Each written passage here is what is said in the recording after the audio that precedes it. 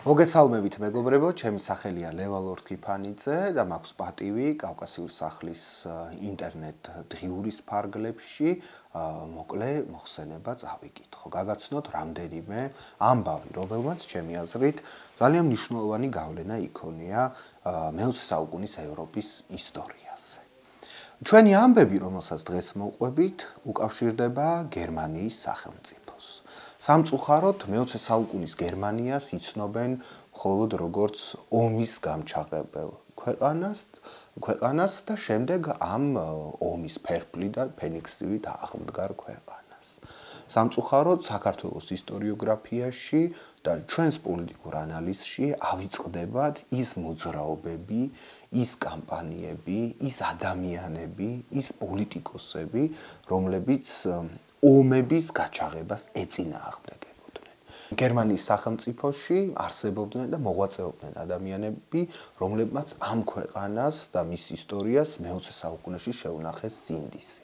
სინდისი იმ თვალსაზრისით, რომ ისინი წავიდნენ ომის წინააღმდეგ და გაილაშქრეს ომის წინააღმდეგ. მე დღეს მოგიყვებით 3 კონკრეტული საპარლამენტო მოვლენის შესახებ, რომლებიც ევროპის პარლამენტარიზმის ისტორიაში შევიდა. დავიწყებთ ყველაფერს სულ ადრეული ეპოქიდან, პირველი მსოფლიო ომიდან და მივალთ ნაცისტური რეჟიმის დამყარებამდე. და აი მაშინდელ ეპოქაში ანჯაყებულ ადამიანებზე, მაშინდელ ეპოქაში აჯანყებულ მოქალაქეებზე მე შემიძლია გაგიზიაროთ რამდენიმე მოსაზრება. მეგობრებო, ჩვენ შეგვიძლია დავიწყოთ 10-იანი წლები. მე-20 საუკუნის 10-იან წლებში მსოფლიოში უკვე მომწიფებული გახლდათ პირველი მსოფლიო ომი. 1870-იან წლებში უკვე გერმანია მოახერხა საფრანგეთის დამარცხება, გერმანია გაერთიანდა, გერმანია გახდა დიდი სახელმწიფო, გერმანია მოახერხა თავისი ეკონომიკური რესურსების და ადამიანური რესურსების მობილიზება და მოახერხა ამით გამდიდრება. ბუნებრივია, ეს ქვეყანა გამდიდრდა სხვა იმპერიებზე უფრო გვიან. უკვე მთელ მსოფლიოში გადანაწილებული იყო, მეგობრებო, ყველანაირი რესურსი, ყველანაირი კოლონია, აფრიკა ორ ნაწილად იყო გაყოფილი, სხვა რეგიონებშიც მესამე სამყაროს რო ვეძახით დღეს, იმპერიებს უკვე თავისი ფესვები ღრმად ჰქონდათ გადგმული და გერმანიის იმპერია გაძლიერებული, ძალიან მდიდარი, უკვე საფრანგეთზე უფრო მეტად დაწინაურებული, რჩებოდა ასე ვთქვათ, ამ სუფრის მიღმა, რჩებოდა ყოველგვარი რესურსის მიღმა და ყველამ იცოდა, რომ ეს ახალგაზრდა იმპერია აუცილებლად გაილაშქრებდა იმისთვის, რომ თავისი რესურსები გაეძლიერებინა და უფრო ძლიერი გამხდარიყო სხვა იმპერიების ხარჯზე თავისი კოლონიები და შესაძლებლობები გაეფართოვებინა. და გერმანიის საზოგადოებაში ძვირფასო მეგობრებო, აი ამ ინიციატივასთან მიმართებით არსებობდა ერთგვარი კონსენსუსი. დიდი გერმანელი მოაზროვნე, დიდი მსოფლიო მოაზროვნე თომას მანიც კი პირველი მსოფლიო ომის დროს იყო ომის გამჩაღებელთა ბანაკში. ისიც მხარს უჭერდა იმას, რომ ლონდონისა და პარიზის ნაცვლად მსოფლიოს განვითარების, ასე ვთქვათ, მთავარი მაგისტრალი გაეყვანა ბერლინს და ბერლინი ყოფილიყო ყველაზე გავლენიანი. არსებობდა ერთგვარი ნაციონალური კონსენსუსი, ეროვნული შეთანხმება, ასევე სხვა ფენებში, არა მხოლოდ ინტელექტუალურ ფენებში, რომ დიახ, გერმანია უნდა გაფართოვებულიყო. ერთადერთი, ვინც შეიძლება აი ამ ომს, სისხლისღვრელ ომს, რომელმაც მთელი მე-20 საუკუნის მდინარება შეცვალა, დაპირისპირებოდა, ეს იყვნენ ოპოზიციური პარტიები. მაშინდელ გერმანიაში მთავარი ოპოზიციური პარტია, მეგობრებო, გახლდათ გერმანიის სოციალ-დემოკრატიული პარტია. 1912 წელს ჩატარებულ რაიხსტაგის არჩევნებში სოციალ-დემოკრატიულმა პარტიამ გაიმარჯვა და ისინი მოვიდნენ ხელისუფლებას, ისინი მოვიდნენ საპარლამენტო უმრავლესობაში. ცხადია, მათი გავლენა გადამწყვეტი არ იყო, იმიტომ რომ სხვა მონარქისტული და ლიბერალური პარტიებიც წარმოდგენილი იყვნენ რაიხსტაგში, მაგრამ სოციალ-დემოკრატების გავლენა საზოგადოებაში იყო ძალიან მაღალი. და მაშინდელი სოციალ-დემოკრატია, მეგობრებო, იყო ძალიან მემარცხენე, ძალიან მარქსისტული შინაარსისაც კი შეგვიძლია ვთქვათ და რაც მთავარია, მათი ერთ-ერთი იდეალი, ერთ-ერთი საკითხი, რომლითაც ხელისუფლებაში ისინი მოვიდნენ, გახლდათ პაციფიზმის იდეა, ომის საწინააღმდეგო იდეა. მაგრამ სამწუხაროდ სოციალ-დემოკრატიულმა პარტიამ 1914 წელს თავის იდეალებს უღალატა. კერძოდ ეს რაში გამოიხატა? გამოჩნდა კაიზერი ვილჰელმ მეორე, რომელმაც სოციალ-დემოკრატები დააჯერა, რომ თუ გერმანია ომს წამოიწყებდა და ომს გააჩაღებდა, გერმანია იქნებოდა, ასე ვთქვათ, ოპოზიციური ძალების დამცველი, მაგალითად რუსეთში. თუ რუსეთის ცარი დამარცხდებოდა, ეს იმას კი არ ნიშნავდა, რომ გერმანია გაფართოვდებოდა და გერმანიას თავის იმპერიალისტური ინტერესების დაკმაყოფილება მოუნდებოდა. მან ეს ამბავი დაახურდავა, როგორც რუსეთის ოპოზიციური ძალების მხარდაჭერა და რიგი სოციალ-დემოკრატები წამოეგნენ ამ მახეზე, თქვეს, რომ დავანებოთ თავი ჩვენს ინტერნაციონალისტურ იდეებს, დავანებოთ თავი ჩვენ მშვიდობის იდეებს და მოდით ჩვენც დაუჭიროთ მხარი ამ ომს, ვინაიდან აი რუსეთში ესეთი საზარელი ჩაგვრელი რეჟიმია. ამავდროულად თვითონაც ჩაგვრელი რეჟიმი ჰქონდა შედარებით მსუბუქი, მაგრამ მაინც. ასე რომ გერმანიის ბუნდესტაგის მეგობრებო 396 წევრიანი შემადგენლობიდან 395-მა წევრმა მხარი დაუჭირა პირველი მსოფლიო ომის გაჩაღებას. სხვადასხვა მოტივებით. ზოგიერთი დიდი გერმანიის მოტივით გამოდიოდა, თომას მას მიეჭდა, რომ თავისი სამშობლო უნდა ყოფილიყო კულტურული, ეკონომიკური და პოლიტიკური ცენტრი ევროპისა, ოღონდ ჰუმანისტური გაგებით და არა მაინც და მაინც ძალადობრივით და სოციალ-დემოკრატთა ნაწილმა კი მიიჩნია, რომ ამ ომის შედეგად ბევრი ძალადობრივი რეჟიმი, თქვათ, ევროპაში და ევროპის აღმოსავლეთით დაინგრეოდა. და აქ ჩდება კითხვა. ვინ იყო ეს ერთი ადამიანი, ვინც გაილაშქრა ამ ყველაფრის წინააღმდეგ? ვინ იყო ის ადამიანი, რომელმაც გაუძლო ზეწოლას ინტელექტუალური კლასებიდან, ზეწოლას საკუთარი პარტიიდან, სოციალ-დემოკრატიული პარტიის წევრი გახლდათ ეს, ზეწოლას მეფის რეჟიმისგან და მისი საიდუმლო სამსახურებისგან? ეს ადამიანი, მეგობრებო, გახლდათ კარლ ლიბკნეხტი. კარლ ლიბკნეხტი, დიდი გერმანელი სოციალისტის, ვილჰელმ ლიბკნეხტის, ასე ვთქვათ, შთამომავალი, როგორც იდეური, ასევე ოჯახური თვალსაზრისით და საინტერესო ბიოგრაფიის ადამიანი გახლდათ იგი. კარლ ლიბკნეხტმა 1907 წელს გამოაქვეყნა წიგნი მილიტარიზმი და იმპერიალიზმი. და ამ წიგნში ასაბუთებდა ეს ადამიანი, რომ დიახ, ომი ხდება მხოლოდ იმიტომ და ომის წახალისება მხოლოდ იმიტომ ხდება, რომ მეფეებმა და ელიტურმა ფენებმა დამატებითი შემოსავალი მიიღონ, დამატებითი სიმძლავრე მოიპოვონ, მთელ პლანეტაზე ყველაზე გავლენიან ადამიანებად ჩამოყალიბდნენ და იგი 1907 წლიდან უმტკიცებდა საკუთარ ხალხს, საკუთარ თანამემამულებს და მთელს ევროპას, რომ პირველი მსოფლიო ომის წამოწყების შემთხვევაში მუშათა მდგომარეობა იგივე დარჩებოდა, გაჭირვებული ფენების მდგომარეობა იგივე დარჩებოდა და ამ ომით მხოლოდ იხეირებდნენ აი ამ პირამიდის სათავეში მყოფი ადამიანები. ის დაიჭირეს ამ წიგნის გამო. ჩააგდეს ციხეში. სხვათა შორის ძალიან საინტერესო ფენომენია ისიც, რომ ციხიდან აირჩიეს კარლ ლიბკნეხტი არაერთხელ გერმანიის სხვადასხვა რეგიონალურ პარლამენტში. და 1914 წელს სრულიად მარტო მყოფმა ადამიანმა, საკუთარი პარტიიდან გადევლილმა, საკუთარი ქვეყნიდან, ასე ვთქვათ, გარიყულმა ადამიანმა ომის კრედიტს არ დაუჭირა მხარი. მე მინდა კიდევ ერთ დეტალზე გამამახვილო ყურადღება. ამავე პაციფისტური იდეებისთვის კარლ ლიბკნეხტის აი ამ აქტამდე რამდენიმე თვით ადრე სიცოცხლეს გამოასალმეს მეორე დიდი ევროპელი სოციალისტი ჟან ჟორესი, რომელიც ამბობდა, რომ არ დავიწყოთ ომი, კაპიტალიზმი ისევე გულისხმობს ომს, როგორც ღრუბელის არსებობაც ასე გულისხმობს წვიმას, ასე ამბობდა იგი და ეწინააღმდეგებოდა საფრანგეთის ომის კამპანიაში ჩასვლას, მაგრამ კაფიდან გამოსულს მას ტყვია დაახალეს შუბლში და მოკლეს. ხო, წარმოიდგინეთ, პაციფისტებს კლავენ, ებრძვიან, ებრძვის პარტია, ებრძვის ინტელექტუალური ფენა, ებრძვის მეფე და მისი რეჟიმი და ამ ადამიანმა მაინც თქვა, რომ ომი არ შეიძლება, იმიტომ რომ მას ჯეროდა, რომ ამ ომის ნებისმიერი შედეგით დამთავრება, გამარჯვებით თუ დამარცხებით დამთავრება, ეს იქნებოდა საზარალო მთელი ევროპისთვის და გერმანიისთვის. მას ეშინოდა ომში გერმანიის დამარცხებისაც და გერმანიის გამარჯვებისაც, იმიტომ რომ მიაჩნდა, რომ ეს თანაბარ ზიანს მოუტანდა გაჭირვებულ ფენებს ევროპაში. ასე რომ ეს საპარლამენტო სიმამაცე დღეს მთელს ევროპას ახსოვს, მეგობრებო და კარლ ლიბკნეხტი მოგვიანებით ომის დასრულების შემდეგ მოკლეს სწორედ იმ ომის ვეტერანებმა და მილიტარისტულმა ძალებმა, რომლებიც გერმანიის პირველ მსოფლიო ომში დამარცხდნენ და გერმანია ვერც გაამარჯვებინეს ამ ასე ვთქვათ ომში. ანუ ის მაინც ბოლოს მან ის მოწამოებრივად ფაქტობრივად აღესრულა და დღეს იგი მისი საფლავიც კი არ არსებობს. მე კი ვარ ნამყოფი იმ საფლავზე, რომელსაც აწერია მისი სახელი და გვარი. მაგრამ ის საფლავიც კი დაკარგულია იმდენად სასტიკად გარიყეს იგი, მოკლეს იგი სწორედ აი ამ მილიტარისტულმა ძალებმა. და თქვენ იცით შემდეგ რაც მოხდა. პირველი მსოფლიო ომის შემდეგ გერმანიაში დაფუძნდა ვაიმარის რესპუბლიკა.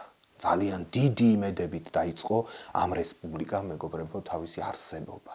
იმის ნაცვლად რომ ბერლინში მიეღოთ კონსტიტუცია, მთელი პარლამენტი კონსტიტუციის მისაღებად წავიდა ქალაქ ვაიმარს და იქ მიიღეს ეს კონსტიტუცია. და ამით იმის თქმა უნდათ რომ ვაიმარი როგორც გოეთესა და შილერის სამშობლო, ისინი შექმნიდან გოეთესა და შილერის ჰუმანისტურ პანევროპულ იდეებზე დაფუძნებულ ასე ვთქვათ რესპუბლიკას. მაგრამ თქვენ იცით რა მოიტანა პირველმა მსოფლიო ომმა. გერმანიას დააკისრეს რეპარაციები, გერმანია, რომელსაც ძალიან დიდი ამბიციები ჰქონდა, მთლიანად შეზღუდეს და შეავიწროვეს. მეორე მსოფლიო ომის შემდეგ, პირველი მსოფლიო ომის შემდეგ, უბრალოდ თქვენ რომ გადახედოთ გერმანულ ლიტერატურას, გერმანულ მხატვრობას, გერმანულ თეატრს, ასე შემდეგ თქვენ ნახავთ, როგორ არის აღბეჭდილი ეს მთელი ეპოქა შიმშილის, სიღარიბის, განსაკუთრებული უთანასწორების ნიშნებით. მაშინ ძალიან გაუჭირდა გერმანიას. და რას თავაზობდა სახელმწიფო აი ამ პრობლემების მოსაგვარებლად თავის მოსახლეობას? თავაზობდა დემოკრატიას. დემოკრატიას, რომელიც ნაცვლად იმისა, რომ ყოფილიყო მექანიზმი, რომლის საშუალებითაც სხვადასხვა ძალები, სხვადასხვა პარტიები ერთ ნიადაგზე მოიყრიდნენ თავს, იქცა მექანიზმად, რომელმაც კიდევ უფრო ფრაგმენტული გახადა გერმანიის პოლიტიკური სპექტრი. ათობით პარტია იყო წარმოდგენილი გერმანიის რაიხსტაგში, ამ პარტიებს ჰქონდათ მუდმივი კინკლაობა ერთმანეთთან, მუდმივად დანასისხლად იყვნენ გადაკიდებული ერთმანეთთან და ხელისუფლება იყო ძალიან სუსტი ვაიმარის რესპუბლიკაში. უკვე პარტიებმა დაიწყეს თავისი ბანაკების შექმნა, სამხედრო ბანაკების შექმნა, გასამხედროებული ერთეულების შექმნა. გერმანიის მთელ რიგ ქალაქებში, მეგობრებო, ქუჩაში ხელდახელ მიდიოდა ბრძოლა. და ამ დროს დაემთხვა კიდევ ერთი ტრაგიკული მოვლენა მთელი მსოფლიოსთვის, ეს იყო ეკონომიკური კრიზისი, შავი ორშაბათი, შაბათი, კვირა, პარასკევი და მთელი, ასე ვთქვათ, საფინანსო და ეკონომიკური სტრუქტურების რღვევა ევროპასა თუ ამერიკაში და კიდევ უფრო მეტად გაღარიბება გერმანიის სახელმწიფოსი. და ამ დროს გერმანელმა ხალხმა რეპარაციებისგან გატანჯულმა, შიმშილისგან გატანჯულმა, ამასთან რო დაერთო ეკონომიკური კრიზისი, დამცირება, შევიწროება, გარიყვა ამ პროცესიდან, გადაწყვიტა რომ თავისი ბედი მიანდოს ასე ვთქვათ ნაცისტურ პარტიას, მის რასისტულ თეორიას, რატომღაც განტევების ვაცად მათ აირჩიეს სხვა რასები, რომლებიც ასევე შრომის მოყვარედ საქმიანობდნენ ევროპის მასშტაბით და მათ დააბრალეს ყველაფერი, მათი ბრალიაო ეს მდგომარეობა, რაც გერმანიაში შექმნილი. ეს თქვენ ყველა კარგად იცით, ამაზე მეც აღარ მოგიყვებით, უბრალოდ სიტუაციის აღწერად მინდოდა ეს მეთქვა. სამწუხაროდ, მეგობრებო, დღევანდელ საქართველოში გონიათ, რომ ნაცისტები დემოკრატიული წესით მოვიდნენ ხელისუფლების სათავეში. მე მინდა გავაწმილო ეს ადამიანები, ვინც მიიჩნევენ, რომ ნაცისტებს გერმანიის უმრავლესობა უჭერდა მხარს. სანამ მთლიანად არ გააუქმეს ყველა დემოკრატიული ინსტიტუტი, ნაცისტურ პარტიას გერმანიაში 53%-ზე მეტი მხარდაჭერა არ მიუღია. დემოკრატიამ არ აირჩია და არ მიცა რესურსები ხელში ნაცისტებს. მაგრამ მათ გამოიყენეს სხვადასხვა მეთოდები, რომლითაც ხელისუფლების ხელში აღება მოახერხეს. და ჩვენ უკვე ლიბკნეხტის შემდეგ შეგვიძლია გავიხსენოთ ორი ახალი საპარლამენტო მოვლენა, რომელიც ასევე გასდევს ევროპის პარლამენტარიზმის ისტორიას ლაიტმოტივად. 1932 წელს ჩატარდა გერმანიის რაიხსტაგის არჩევნები, სადაც უმრავლესობაში, მეგობრებო, მოვიდნენ ნაცისტები. მათ ჰქონდათ 33% მხარდაჭერა. თუ არ ვცდები, ისინი იყვნენ ძალიან დიდი პარტია და უკვე იწყებდნენ მოქმედებებს იმისთვის, რომ საპარლამენტო უმრავლესობის და კანცლერის პოსტის ხელში ჩაგდების შემდეგ უკვე რაიხსპრეზიდენტის თანამდებობაც ხელში ჩაეგდოთ და თავისი ძალაუფლებაც უფრო გაეძლიერებინათ.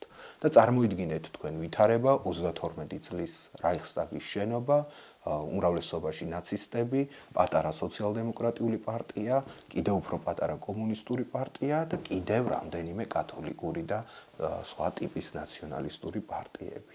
და პრეზიდიუმში, ამ პარლამენტის პრეზიდიუმში სხედან ჰიტლერი, გებელსი, რუდოლფ ჰესი და სხვა ის დემონები, რომლებმაც შემდეგ მთელი ისი რა ქვია, ჩარხი ევროპის თავზე, ჩარხი უკუღმა დაატრიალეს არა მხოლოდ ევროპის, არამედ მსოფლიოს თავზე და ამ დროს სპეციალურად მეგობრებო, საავადმყოფოდან ბერლინში ბრუნდება მრავალი წლის განმავლობაში ნატანჯი ქალი. ჯერ მეფის რუსეთის მიერ, შემდეგ გერმანიის კაიზერის მიერ, შემდეგ ვაიმარის რესპუბლიკის დროს ნაომარი, ნაწამები, 1000 რეპრესია გამოვლილი ავადმყოფი ქალი, საუბრობ მე კლარა ცეტკინზე. გამოდის ავადმყოფოდან და მიდის ამ რაიხსტაგის სხდომაზე. და რაიხსტაგის სხდომაზე კლარა ცეტკინი აღმოჩნდება ის დეპუტატი, რომელიც არის უხუცესი. ევროპის პარლამენტარიზმს აქ ეს ტრადიცია, რომ სხდომები იხსნება სწორედ უხუცესი დეპუტატის სიტყვით. და აი ეს სიტყვა დღემდე ჩაესვით მემარცხენე ძალებს თელს სოფლიოში, როგორ მოუწოდებდა გერმანელი ხალხის მიერ აბსოლუტურად ლეგიტიმურად არჩეული, ნაავადმყოფარი, ნაბრძოლი 1000 ქარტეხილ გამოვლილი ადამიანი ყველა სხვა ძალას, ყველა სხვა არა ნაცისტურ ძალას გაერთიანებისკენ.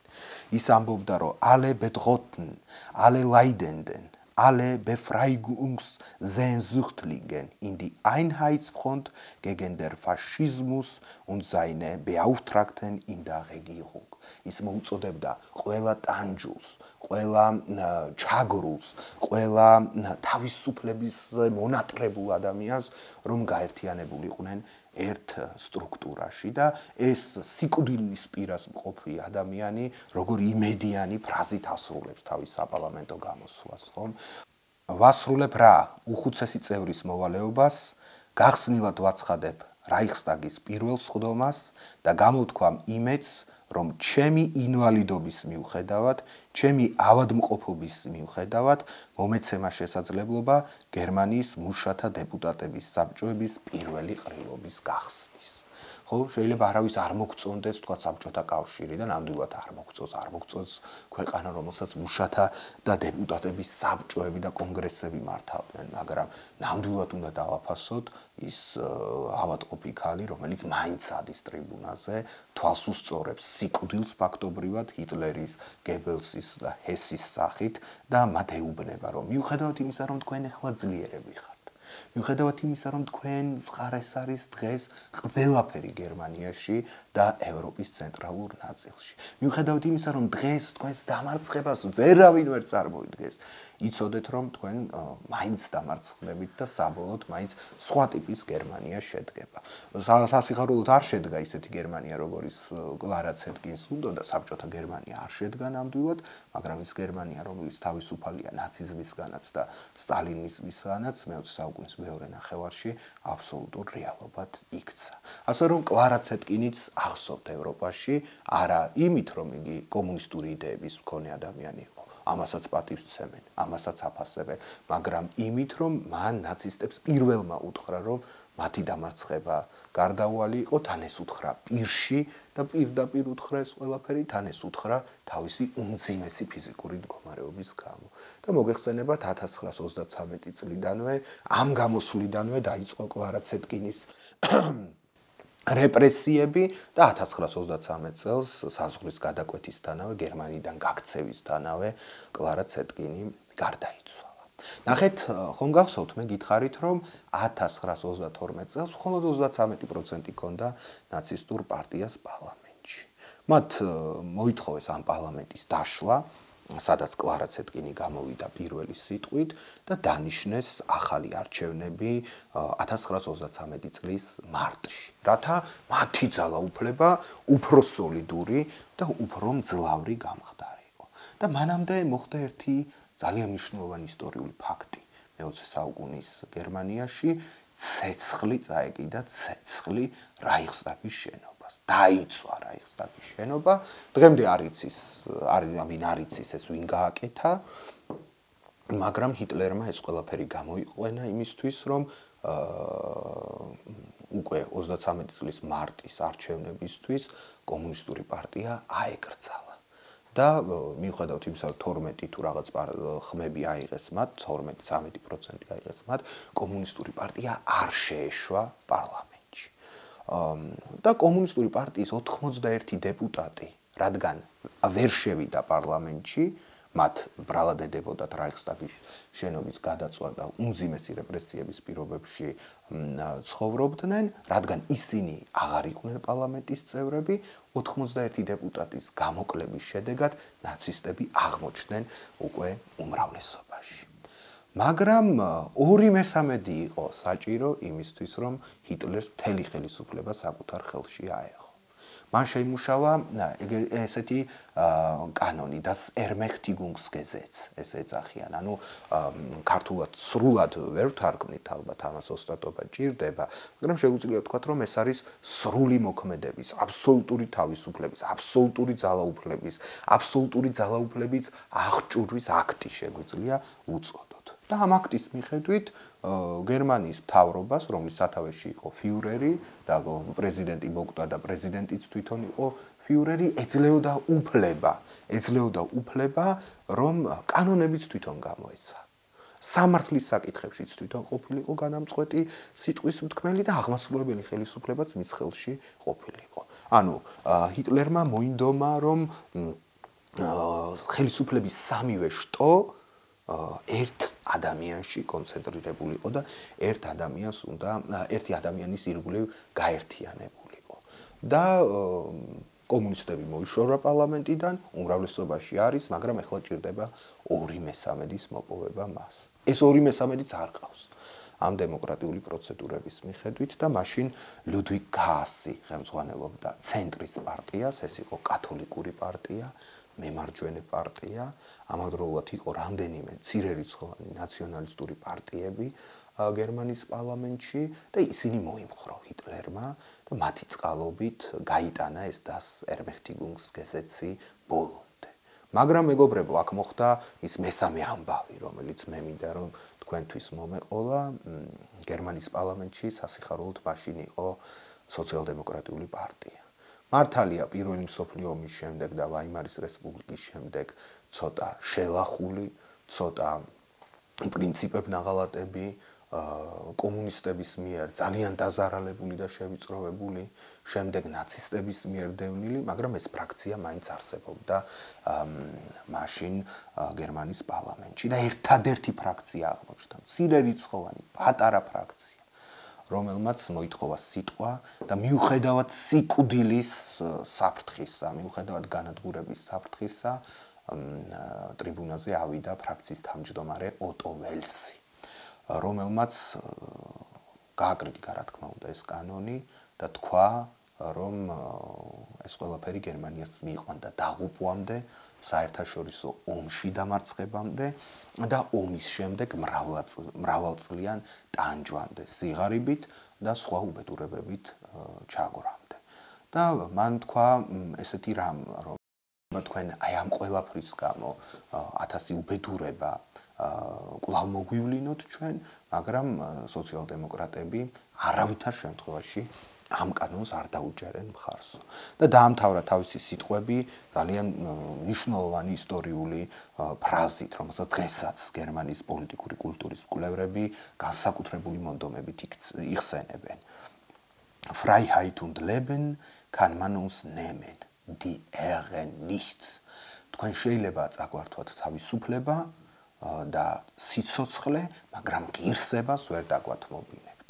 რა თქმა უნდა ამ სიტყვების შემდეგ უკვე აიგზალა სოციალ-დემოკრატიული პარტიაც, ოტო ველსიც გაიქცა პრაღაში, შემდეგ პარიზში, მუდმივი დევნის და საიდუმლო სამსახურების ზედამხედველობის ქვეშ იმყოფებოდა და ძალიან მძიმე ავადმყოფობით 40-იანი წლების დასაწყისამდე, მგონი 39 წელს საერთოდ გარდაიცვალა ისიც თავის ქვეყნიდან შორს მუდმივ სტრესში და უბედურებაში. მოკლედ მე მინდოდა თქვენთვის მეთქვა ეს რომ მაინც მიუხედავად იმისა რომ საერთო ფონი შეიძლება სხვა იყოს მე არავის გამართლება საკუთარ მიზნად არ დამისახავს მაგრამ უნდა ვიცოდეთ ის ერთეულები ის გამორჩეული ადამიანები რომლებიც სიცოცხლის ფასად ეწინააღმდეგებიან ხოლმე ომს ეწინააღმდეგებიან ხოლმე იმ ომს რომელიც არის აი ამ კაპიტალისტური ურთიერთობების ნაწილი და რომელიც მიზნად ისახავს არა საერთო კეთილდღეობას, არამედ ვიღაცა მცირე ჯგუფების ინტერესების დაკმაყოფილებას. გერმანიას ბევრ რამეზე ბოდიში აქვს მოსახდელი, მაგრამ მას აქვს სათქმელი. მას აქვს სათქმელი ამ ხალხის შესახებ. მას აქვს სათქმელი, რომ როდესაც პირველ მსოფლიო ომს იწყებდნენ, არსებობდა კარლ ლიბკნეხტი და იბრძოდა ამ ომის წინააღმდეგ მარტო ყოველგვარი საფრთხის მიუხედავად, მას აქვს სათქმელი, რომ ყავდა კლარა ცეტკინი, რომელმაც საპარლამენტო ტრიბუნიდან იწინასწარმეტყველა ყველა ის უბედურება და ზეობაში მყოფ ნაცისტებს უთხრა, რომ ისინი აუცილებლად დამარცხებოდნენ და მათ ყავდა ოტო ველსი, სოციალ-დემოკრატი, დიდი დემოკრატი მოაზროვნე, რომელმაც ყველაზე მძიმე დროს, ყველაზე დიდ უკუნში შეატყობინა ნაცისტებს, რომ გერმანია მთლიანად ნაცისტური არ ყოფილა და იყვნენ მოწინააღმდეგე ძალები. მე ეს ამბები მოგიყევით იმისთვის, რომ ამ ადამიანებით უფრო მეტად დაინტერესდეთ. რომ ადამიანები არ შევაფასოთ მხოლოდ მათი იდეოლოგიური ნიშნით, ვინ კომუნისტია, ვინ სოციალ-დემოკრატია, ვინ სხვა რომელიმე, ასე ვთქვათ, არა ნაცისტურ იდეებს მიეკუთვნება. ამას არ აქვს მნიშვნელობა რიგ შემთხვევებში გადამწყვეტი მნიშვნელობა ენიჭება იმას, თუ ადამიანებმა რა არჩევანი გააკეთეს თუნდაც სიცოცხლის ფასად. და სამივე პარლამენტარმა, ამ სამივე პარლამენტარს თავიანთი საპარლამენტო აქტივიზმი და საპარლამენტო საქმიანობა დაუჯდათ სიცოცხლის ფასად. მაგრამ მათ დღეს იხსენებენ მთელს ევროპაში და ევროპული პარლამენტარიზმის ისტორიაში ეს სამი ნაბიჯი, ეს სიტყვები, რაც ლიბკნეხტმა, ველსმა და კლარა ცეტკინმა თქვეს, დღემდე არის მნიშვნელოვანი ასოებით შეტანილი. თლად ოქროსი არა, მაგრამ ახსოვთ. ითხოვენ და იხსენებენ იმ ადამიანებს, ვინც სინდისი შეუნახა არა მხოლოდ გერმანიას, არამედ ევროპას. და სამივე ადამიანს აერთიანებდა ერთი რამ. მათ არ სურდათ გერმანული ევროპის ხილვა. მათ სურდათ ევროპული გერმანიის შექმნა და მისი საფუძვლების გამაგრება. დიდი მადლობა ყურადღებისთვის.